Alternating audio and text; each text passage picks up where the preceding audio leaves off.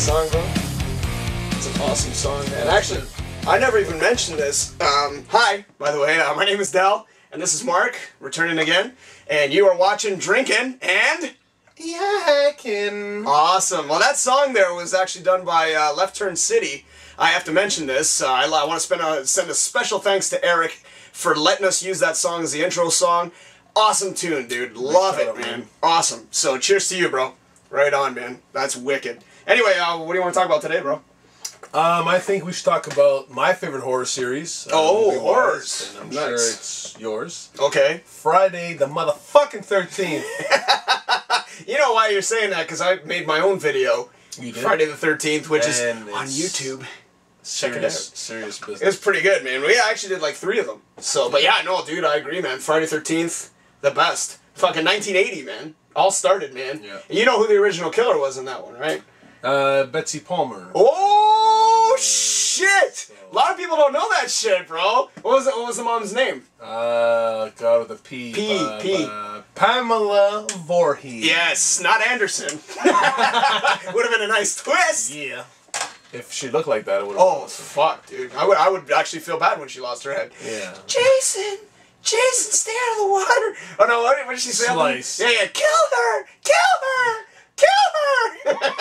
That was awesome. That was good. You know, actually, do you know that nobody knows what the fuck that means? That's actually the guy who did the music score for it, Harry Manfredi. I think that's or Manfredini. I'm sorry if I made a mistake there. He actually came up with the score, and what he did was her voice, Betsy Palmer's voice, was kill her, and he took the and that's what it is. It's the But dude, I love the first one, man. The first one was great. But it's a little slow. But then again, back in the day... Yeah, the first one was great when Kevin Bacon gets... Oh, yeah. That was his first movie, too, man. Did you know that? Awesome, Fuck, yeah. That was awesome, man. And, but then part 2 came out, and then the man... That's when you made him the potato sack over the potato sack, yeah. One eye. And then I think it's... is it in part... part 3 is when he gets his mask. Yeah, that's when the guy takes the hockey mask. But there's one part where he...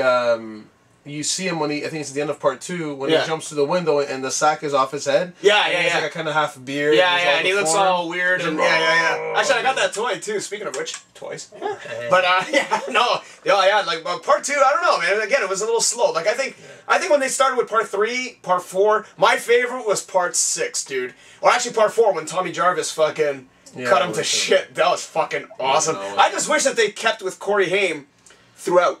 Yeah. You know what I mean? Like 5 and 6. If they were to make another sequel. Please. Or a remake. Oh, be true to the fucking They did the movie. fucking remake. And, best... I'm about to yak right now. Best Jason for me was Kane Hodder. Yes. Kane Hodder. Oh, buddy, he was awesome, man. He had it down. Yeah. Like fucking Hogan, what was good about it was...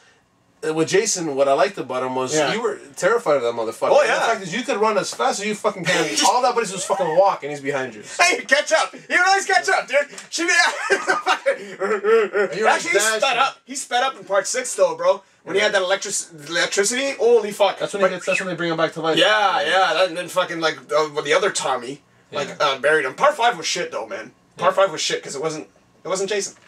You know what I mean? Like, it was the fake guy. It was the hospital dude.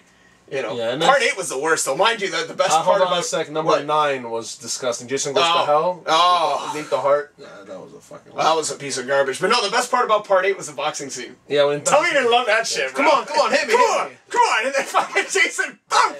That was the best, bro. Awesome. Funny as shit. Yeah, but then they went and did the Freddy vs. Jason. I mean, they did a new look for him. Yeah. But, the only thing I admire about that, and that's for a whole other show, that movie in general, is the amount of, like, the beatdown he takes. Oh, the fight was awesome. Spikes when he gets the rods through him, and he's just still coming back at you. That's the best part. The fight scene was fucking phenomenal. And I'm just happy that in the end, you know who wins. Yes. So that's all that matters. Yes. Motherfucker. That's right.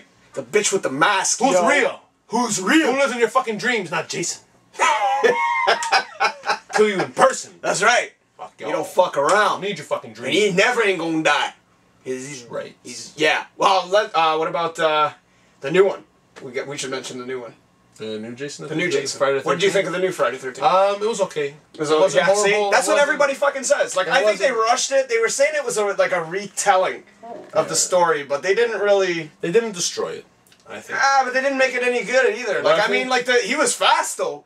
Yeah. Like he was fucking. Yeah. What I think would be quick is if someone.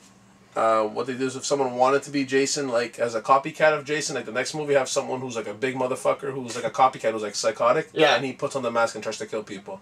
That would be awesome. That would work. That would work. Yeah. And I think that's pretty much all we have to say about that. That's a Forrest Gump reference, by the way. Friday. So I'm gonna chug the motherfucking 13th. Gotta cheer first. That's like sacrilege if you fucking drink without cheer. See y'all later. Party on, dude. Yeah. I'm dead! Alright, later, guys.